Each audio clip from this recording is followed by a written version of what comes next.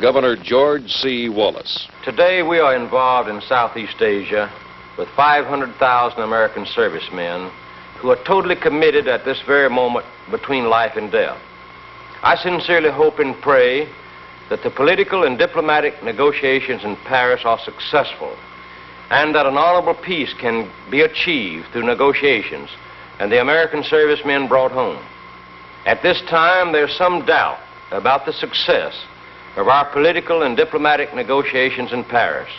And if they fail, and as your president, I shall call upon the Joint Chiefs of Staff to bring a military conclusion to the war with conventional weapons and bring the American servicemen home and turn the security of South Vietnam over strictly to the South Vietnamese armed forces.